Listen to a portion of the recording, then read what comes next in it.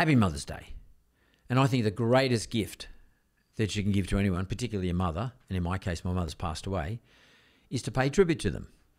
And what I want to pay tribute to my mother for is three things. There's lots of things, but three things in particular. The first one is about your health.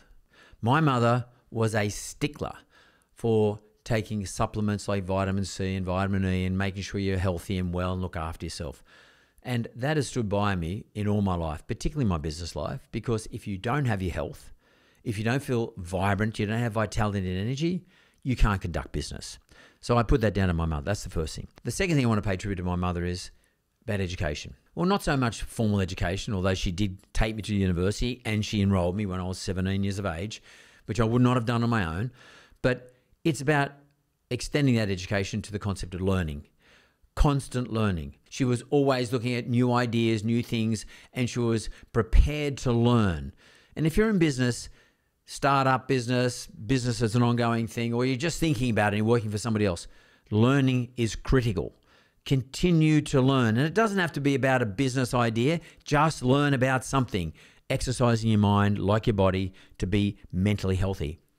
And the third thing is, my mother was prepared to embrace new ideas. Now today, she doesn't know about NFTs because she's not here and she doesn't know about cryptocurrency, etc.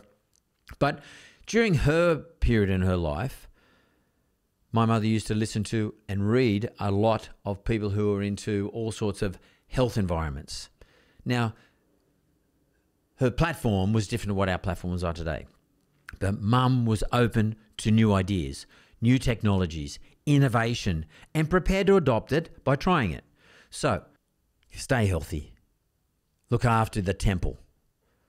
2, be prepared to learn. And 3, be prepared to adopt innovation in your life and in your business. So all our mums sacrifice heaps and stuff for us, heaps and heaps. Give them a nice day.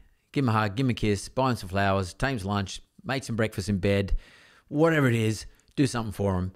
And just remind them of what they've given to you and that how much you appreciate it. Happy Mother's Day, Mum.